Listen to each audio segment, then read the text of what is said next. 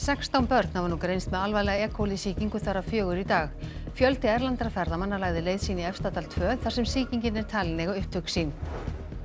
Maður hefur verið úrskurðaður í mánaðargæsluvarðhald vegna hnífstunguárásar í Neskaupstað í nótt.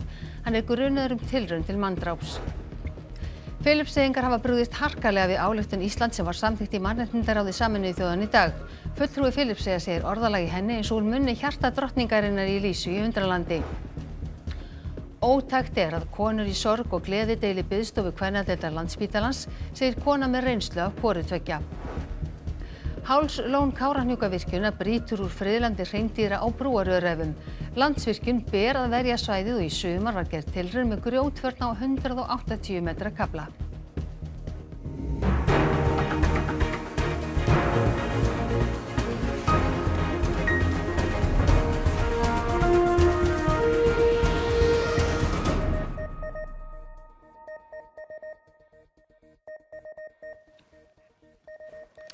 Komiði sæl. 16 börn hafa greinst með E-coli-bakteríuna eftir 4 ný tilfelli í dag. Aldrei hefur sambærilegur faraldur brotist út hér á landi. Framkvæmdastjóri Heilbrigðiseftirlits Suðurlands segir áhyggjuefni að fjöldi erlendra ferðamanna hafi heimsótt staðinn þar sem sýkingin á upptök sín. Landlæknisembættið tilkynnti síðdegis að 4 börn til viðbótar hefðu greinst með E-coli. Þau eru á aldrinum 14 mánaða til 4 ára. Ekki enn vitað hvernig þau smituðust. Þriðjungur starfsmanna á bænum Efstadal þar sem sýkingin talin eiga upptök sín var rannsakaður í dag en bakterían fannst ekki í neinum þeirra. 27 sýni voru greind í dag. Fyrst voru tekin sýni úr hamborgurum og ís í Efstadal fyrir 2 vikum sem bæði voru hrein. Þegar fleiri börn greindust með sýkinguna fór Matvælastofnun ásamt Heilbrigðiseftirlitinu á staðinn 4. júlí. Þá fannst fyrst E-coli-smit í saur kálfa. Og þá ákveðið að loka fyrir kálfastíginn og þá tekið sýni af skít úr kálfastíginni. En það ekki fyrir en á sunnudeginum eftir sem að við fáum að vita að það eru fleiri börn að sýkjast. Nú hafa 16 börn greinst með E-coli-sýkingu og hafa þau öll fengið aðhlynningu hér á Barnaspítala Hringsins, en þau eru þó misþungt haldin. Talið að smitið hafi byrjað í Efstadal 9. eða 10. júní en það getur þó verið enn lengra síðan. Og það tekur 3 daga að veikjast frá því að smit verður. Þetta í fyrsta sinn sem faraldur af þessu tagi gengur yfir Ísland og hafa heilbrigðisyfirvöld og eftirlitsstofnanir miðlað upplýsingum til almennings daglega. Matís sem sér greininga greiningu sýnana hefur biðlað til viðskiptavina sinna að takmarka sýnatöku þar sem starfsmenn hafi ekki undan.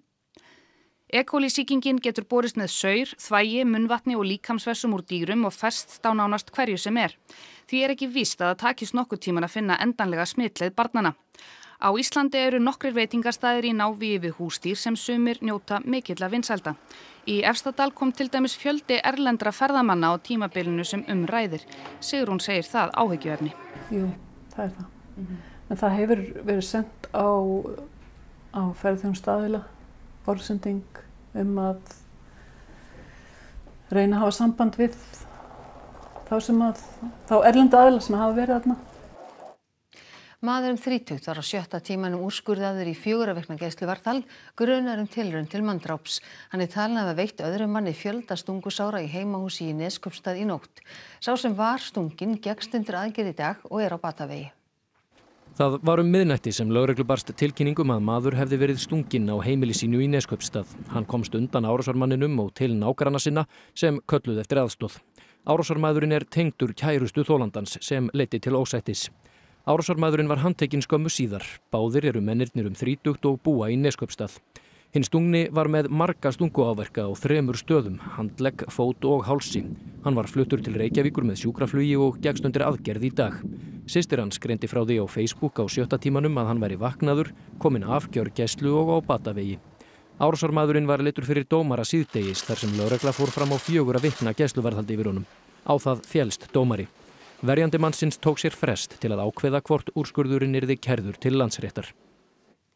Ályktun Íslands úttekt á mannréttindamálum á Filippseyjum var samþykkt í mannréttindaráði Sameinuðu þjóðanna í dag. Stjórnvöld á Filippseyjum eru mjög ósátt við ályktunina. Fulltrúi Íslands segir að orðum verða fylgja aðgerðir. Stjórnvöld á Filippseyjum hafa sætt harðri gagnrýni fyrir að virða ekki mannréttindi borgara, alveg frá því Rodrigo Duterte forseti Filippseyja lýsti yfir stríði gegn eiturlyfjahringum í landinu. Mannréttindasamtök telja á milli 4.000 og 5.000 manns hafi látið lífið og stjórnvöld eru sökuð aftökur án dóms og laga. Fjölskyldur þeirra sem hafa látið lífið í stríði yfirvalda gegn eiturlyfjum komu saman í byrjun vikunnar og hvöttu til þess að ályktun Íslands í mannréttindaráðinu yrði samþykkt. Nananawagan po kaming mga pamilya sa United Nations Human Rights Council na bumoto pabor sa panukalang independent investigation. Kailangan po namin nakakampi na katulad po nila na may malasakit po sa karapatang pantao at nagtataguyod po ng buhay. Í ályktun Íslands kveðið á að alþjóðastofnanir fái að taka út stöðu mannréttindamála í landinu. So there should be no hesitance whatsoever on the part of the Philippines if it has nothing to hide to cooperate with the international human rights system. So we call on our government to do all they can to show to the international community that we're prepared to meet up to our international human rights standards. Ályktunin var samþykkt í mannréttindaráði Sameinuðu þjóðanna í dag með 18 atkvæðum. 14 ríki sögðu nei en 15 sátu hjá. Fulltrúi Íslands sagði mikilvægt að bregðast við ákalli aðgerðir. We discussed the need to prevent and respond to violations on a regular basis in this council, but all too often our words are not borne out by our acts. If we cannot respond in a serious way to the repeated calls for action by the mechanisms of this Council, by the High Commissioner for Human Rights, and even the UN Secretary General, then when can we respond? Bjarni Pétur, þetta var samþykkt með naumum meirihluta í dag. Kom það á óvart? Já, það kom á óvart hvað þetta stóð tæpt. Ísland hefur leitt vinnu upp undir 40 ríkja sem hafa stutt þessa ályktun, þannig að það hefur kvarnast dálítið úr þar.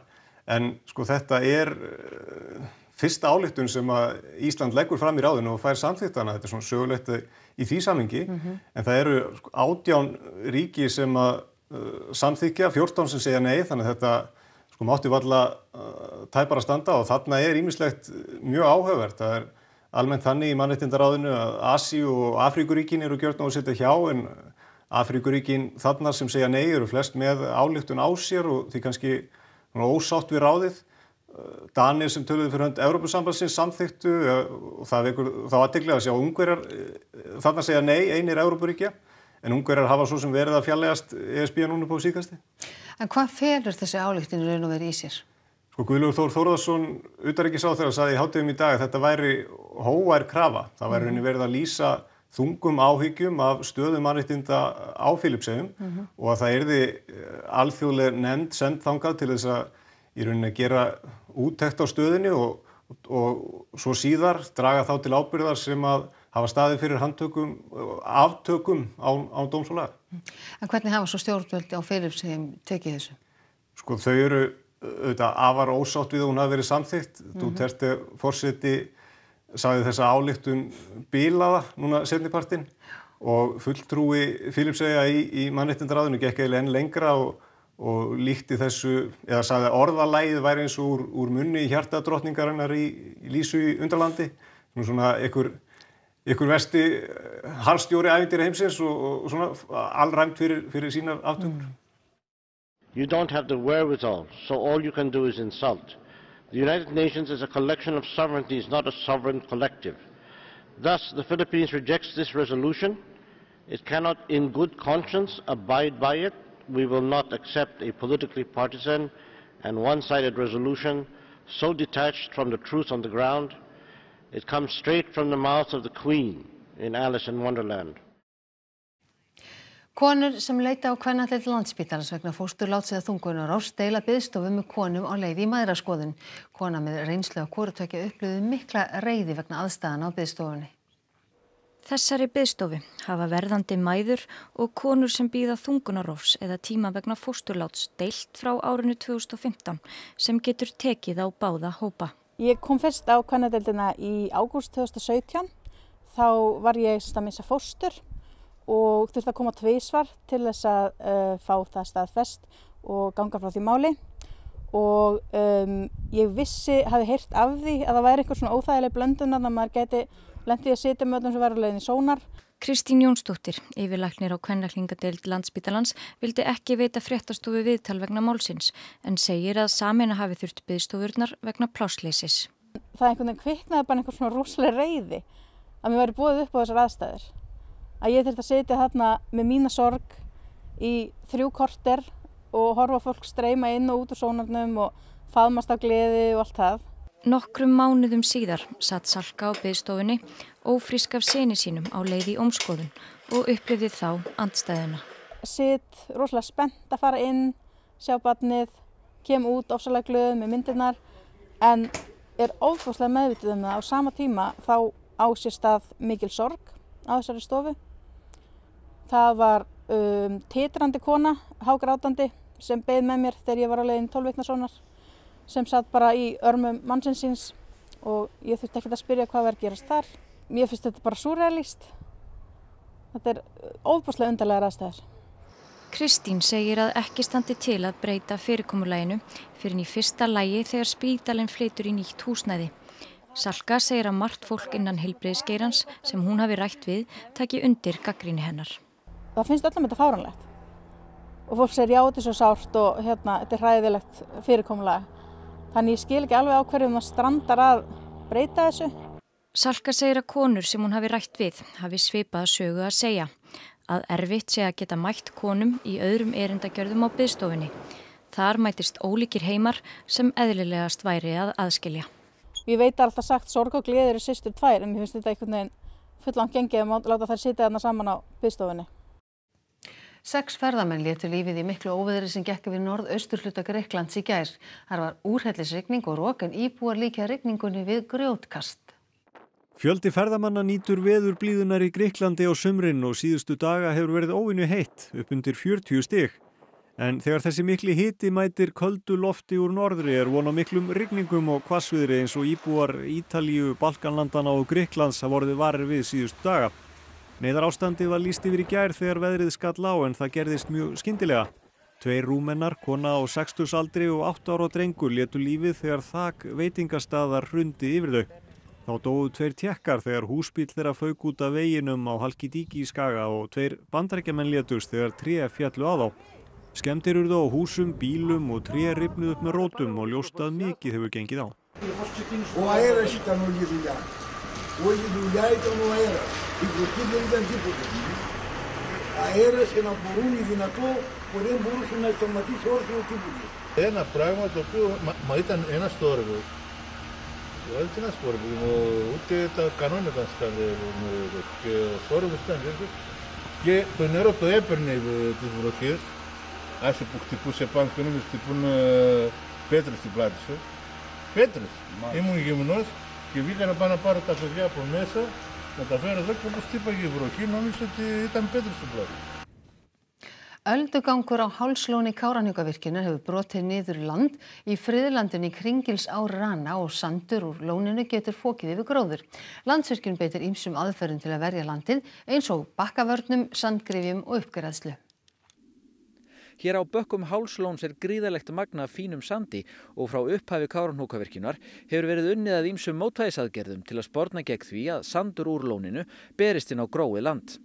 Eitt af skilyrðum fyrir virkjunarleyfinu var að fjúkandi sandur úr Hálslóni kæfi ekki gróður þar í kring.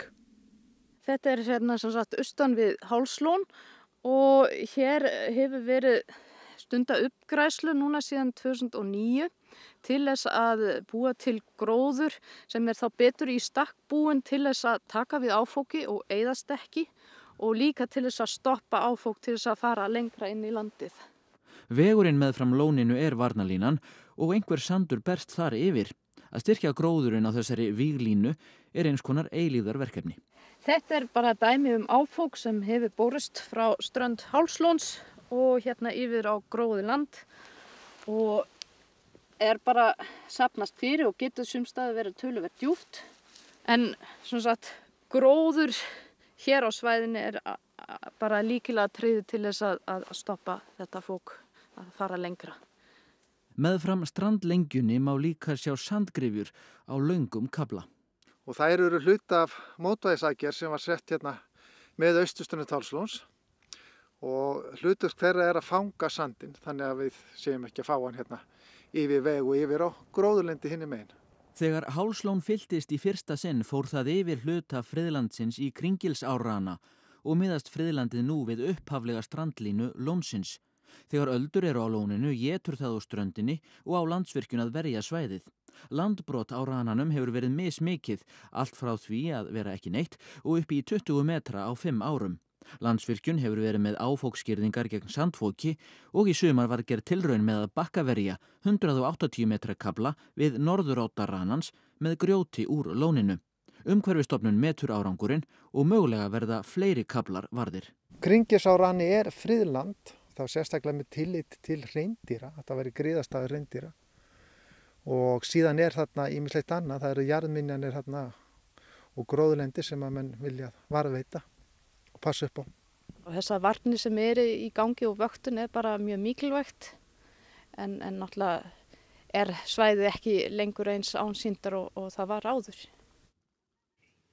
Þúsundir minntust þess í Bosníu í dag að 24 ár eru liðin frá einum mestu grimmdarverkum sem framin hafa verið í Evrópu frá því í síðari heimsstyrjöld. Í júlí 1995 myrtu hersveitir Bosníu-Serba á 9.000 múslima á 3 dögum í borginni Srebrenica. Athöfnin í dag var einnig jarðarför. 33 fórnarlömb fjöldamorðanna voru borin til grafar. Hersveitirnar komu líkum þeirra fyrir í fjöldagröfum víðs vegar borgina og enn á eftir að finna og bera kennsl á yfir 1000 fórnarlömb. At the time of the occurrence, I was a 9-year-old girl that was witnessing the worst atrocity on the European soil. I lost about 40 members of the close kin, of which I lost 3 of my uncles, 3 of the uncle's sons. One was barely 16 years old, and also my grandfather, and we are yet to find my grandmother. Even after 24 years, there is no trace of her. Og þá að allt öðru, en Úlla Árdal fréttamaður komin upp í Hlíðarfjall á Akureyri, en þar verið að opna eina skíðaliftuna. Úlla, nokkuð farið að snjóa á ykkur þarna fyrir norðan?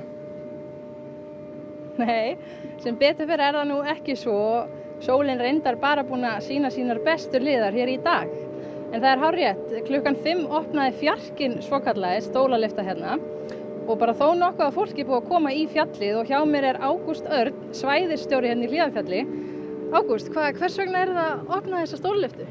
Það er bara mjög aukin eftirspurn, bæði frá hjólandi og gangandi. Mikið að fólk komi hérna, njóta þess að vera hérna á sumrin. Þetta ekki fyrsta skipti sem þið opnið eða hvað? Yfir sumartíman það að segja? Nei, við opnuðum í fyrra, fyrstu sumaropnun. Það gekk bara vonum fram, við fengum 1200 gesti cirka, bara mjög mikil ánægja, gleði með það. Hvað heldur að komi margir inn í dag? Ég reikna með að þetta skríði í 100 manns í kvöld. Glæsilegt og ég greip eina hjólakempu hérna áðan, fjallahjóla. Sara, varst þú mætt bara korter í opnun eða? Að sjálfsög, missum ekki af svona dögum. Ég sé þú ert í búning og sé fleiri í búning hérna, svona svipuðum, ert í einhverjum hjólahóp? Já, þetta er sem sagt treyju sem við gerðum og við heitum Kvendró, eða köllum okkur Kvendró. Við erum hópur af stelpum hérna á Akureyri. Og eru þið duglegar að nýta þetta? Já, við verðum það alveg pottitt. En hverju breytir þetta fyrir ykkur? Þetta er mikið þægindi, við þurfum ekki að hjóla upp, bara niður, meiri skemmtun, minna púl. Og mæliru með Hlíðarfjalli fyrir hjólafólk? Algjörlega, þetta er bara æðislegt. Glæsilegt, takk fyrir það, en ég ætla ekki að tefja þig lengur, þú ert hérna nóg framundan, bara ég segi gangið vel og hjólaði varlega. Takk fyrir.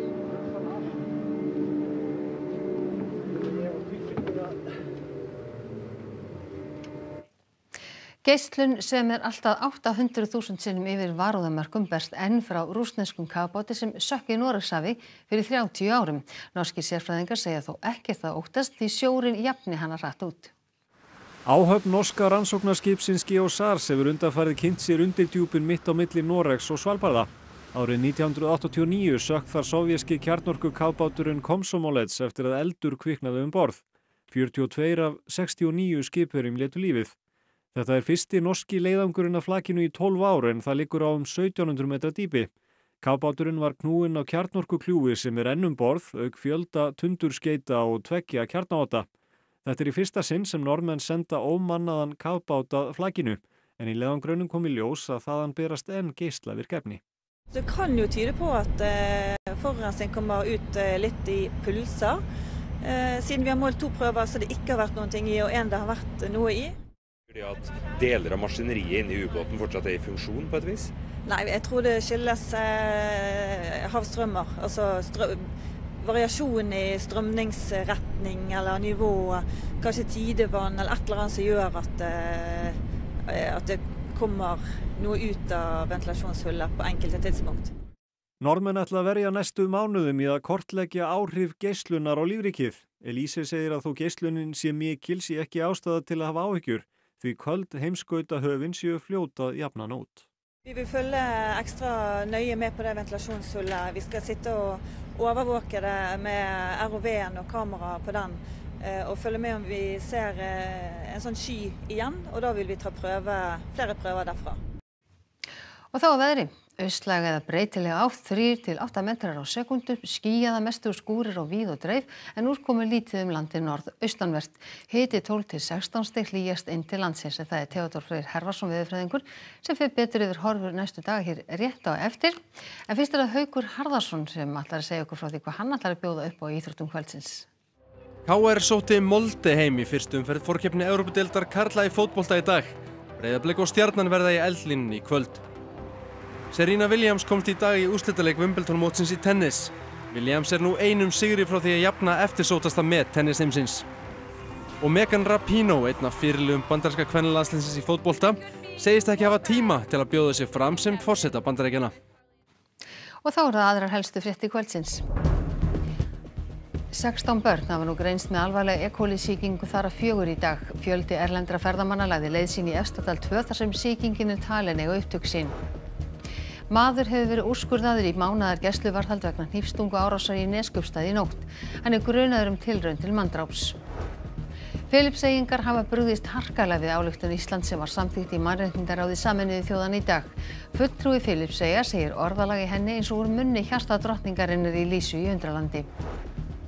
Ótækt að konur í sorg og gleði deili biðstofu kvennadeildar Landspítalans, segir kona með reynslu af hvoru tveggja. Hálslón Kárahnjúkavirkjunar brýtur úr friðlandi hreindýra á Brúaröræfum. Landsvirkjun ber að verja svæðið og í sumar var gerð tilraun með grjótvörn á 180 metra kafla. Þessum fréttatíma lokið. Það næstu fréttir hjá okkur í útvarpi og sjónvarpi klukkan 10 í kvöld og nýjustu fréttir má alltaf finna inn á rúv.is. En við sjáumst klukkan 10 í kvöld. Verið sæl.